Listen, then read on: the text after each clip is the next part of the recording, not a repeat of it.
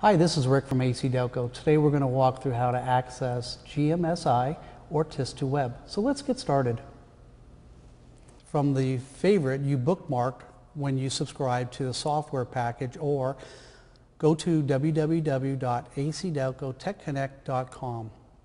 If you didn't bookmark it before, make sure you bookmark it now. On the left-hand side, you'll see service information or technical service information, also known as TIS.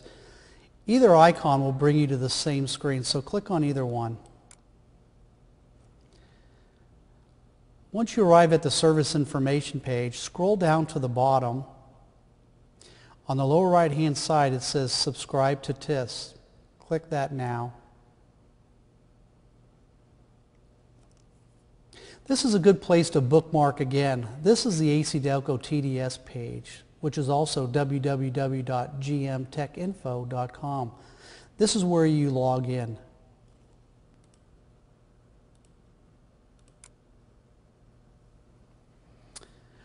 Read the terms and conditions and scroll down to the bottom and select Accept.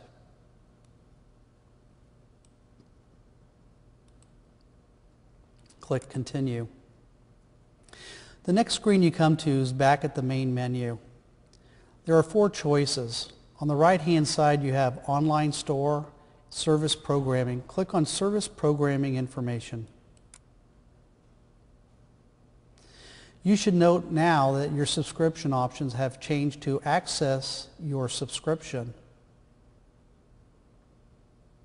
Depending on which software package or standalone subscriptions you have made earlier, GMSI may also be available to access, which is over on the left-hand side.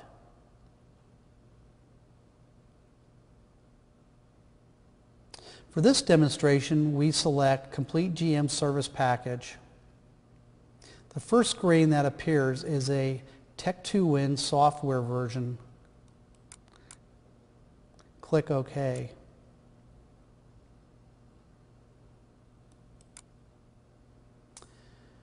The next screen that will pop up will talk about unread news that's available for you to view.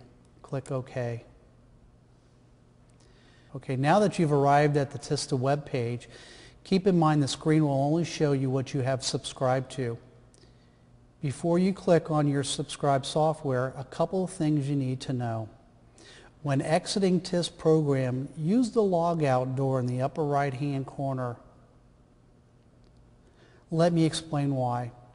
If there are other users on that subscription and someone is in the middle of programming, it could corrupt or render the computer inoperative. Also, when you try to log in, you'll get an error. Also, there's a question mark. The question mark icon is a help function. It's a great place to get information from. You should be able to click on your subscription and start using your software. This is Rick from ACDelco. Thanks for viewing this clip.